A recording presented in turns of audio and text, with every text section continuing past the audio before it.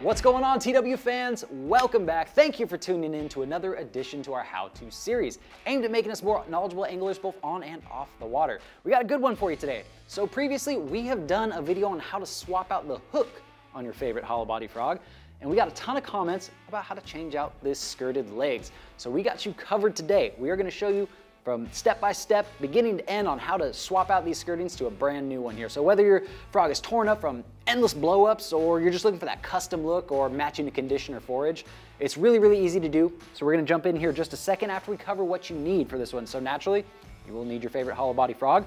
Next, you're gonna need some skirting material. There's a ton out there. You can use silicone, you can use round rubber, whatever colors you want, whatever combination creation you wanna do, you can pick up your skirting. Next, all you're gonna need is a pair of scissors, of course, and then a tool to thread that skirting through. So there's a few of them out there. Check them out on tacklewarehouse.com. But if you don't have that tool handy, no big deal at all. You can also just use some heavy monofilament or fluorocarbon lime. You just tie a little loop knot at the end there. That's gonna work fine for you as well. You are gonna wanna go thick on that line though. If you go too thin, it might kink or even tear, rip through your silicone or round rubber. Don't want that. All right, well, let's go ahead and let's jump right in with the first step of swapping out this skirted legs. When you're starting this procedure, it can be very beneficial to get these hooks out of the way just so you don't poke yourself, and it gives you more access to the body of the frog. So you can just rotate these hooks 180 degrees out of the way. There you go, we freed up the body. Now we can actually work with these tails. All right, next step, we want to get rid of these. So again, these are brand new, but if you have chewed up ones, it's just as easy, both the same. Another thing that can be helpful, you can see here, the openings for these leg holes, they come out at an angle. So if you just pinch this body, it's gonna align them a little bit better. And then it's just as simple as pulling it out. Now this skirting doesn't actually have a knot in the middle, so it came out really easy. Some of them will have a knot or some sort of stopping device in the middle, but you just work them out. These hollow bodies, they're pretty durable, so you're not gonna damage the frog. All right, so now that we got our frog body loose, ready to go, we're ready to add the new skirting. First, we gotta prep our skirting material. So to prep our skirting material, all we're gonna need to do, again, this is just gonna be tying an overhand knot right in the center. Again, you can use silicone, round rubber, whatever legs you're looking for. I'm gonna go with this nice bright chartreuse pop here. We got a lot of bullfrogs in our lake right now. They have some yellow on the bellies and the legs, so this is not only gonna match kind of the dirty water clarity I have, give it a little pop of color, but it's also gonna better match the forage in our lake right now. So to prep your skirt, all you need to do is tie an overhand knot about in the center here. So we got it shifted over just a little bit. There you go, pretty much even on both ends. We'll tighten it down. Again, just like the silicone, this stuff is pretty tough, so you can cinch this knot down nice and tight. So there you go, right in the middle, got a little knot. That's gonna do a couple of things. One, it's gonna hold your skirting material together. Two, it's gonna add an anchor point when this is actually in the cavity of your frog. It's not gonna be able to pull out as easily. And three, it's just gonna increase the durability. So when you get a big old bass to be all grumpy and hammer on your frog, it's not gonna be able to rip those silicone legs out of there just as easy. All right, so now that we got our skirt prepped, it's time to actually add this thing in there. So this is where that skirt threading tool is gonna come into play.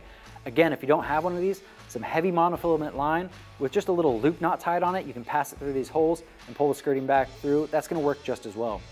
So just like when we were removing the skirting, you're gonna wanna pinch this body again to align these holes. It's gonna make it a lot easier for you to thread your tool in there, or line if you're using the line. So from here, we're ready to actually add our skirting. So I can insert that little thing that's gonna hold really, really well. Now you can see I have an opening right here. That's gonna accept the skirting material. You're only gonna wanna slide, I don't know, an inch or so. This is a pretty narrow bodied frog, so I maybe can get away with less than an inch. If you put too much material in there, you can actually damage the frog, so it's gonna be tough to pull it all through. So we're just gonna start working in there. You can see it's gathering up right at the openings. Again, pinch that body, align those holes a little bit easier, and you can just pull this thing on through. All right, so see, we worked through that silicone. Now my tool came free, and we just gotta pull this through the rest of the way. So you can do this part by hand. Might be helpful to tighten your knot one more time. Got it nice and tight here. It's gonna make that knot a little bit more compact. Pinch the body, slide it in just past the first opening. So now that knot is right there in the center of the cavity of that frog. So these legs aren't gonna go anywhere. Doesn't matter if you have a 10-pounder blow up on this thing, it's not gonna rip those legs out. If you get fish after fish after fish, sure, they're gonna tear them up eventually, but you can just do this process again. All right, so the next step is just gonna be rotating that hook back to its correct position. It's easier to do it now. So I'm using this round rubber material that comes kind of all together like this. So it just kind of makes it less strands in the way as I rotate this hook back over. But if you're using silicone material, just make sure you kind of thread them out of the way as you rotate the hook over. All right, so there you go. we got ourselves set up here. Now we just gotta free up these strands and trim the skirts. So one helpful tip with this one, what I like to do is take a binder clip, and whether it's your workbench, your dining room table, coffee table, whatever you're working on, it can be helpful to clip this to your coffee or your dining table, whatever your workbench or workstation is gonna be, and it's just gonna allow you to pull and stretch against this as you cut it. And you can see just by that one little pull there, it kind of separated some strands. So let's go ahead and do that now. So slide your binder clip onto, your coffee table, dining table, whatever workspace you're using here. Make sure it's on there nice and secure.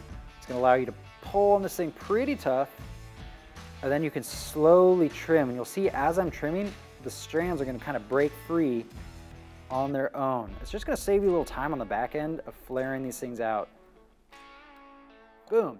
So you see we got a real good start there. There might be one or two that we're gonna have to actually, peel apart, but it's gonna look good. So you're gonna do the same thing on the other side, and it's gonna turn out a little something like this. All right, to finish this up, all we gotta do is trim our legs so they're nice and even. So just take your scissors, short as long as you want it. A little bit longer might give you a little bit more breaking, a little bit more action, more of a full profile, a little, thinner, shorter legs will be a little bit more finessey, kind of be able to walk it a little bit faster if you're using open water, whatever the case may be. But that's it. It's that easy. All right, so again, whether you're looking to stretch your budget, refresh a damaged, torn up frog, or you just want that custom look, or you're trying to match a specific forage, it's a quick and easy task, one that every angler should know. All right, that's gonna wrap up this how-to. Thank you so much for tuning in and learning something with us. As always, give us a thumbs up if you learned something today, and let us know if there's something else you wanna see done. Maybe another frog customization tip. We already did the frog hook changing thing.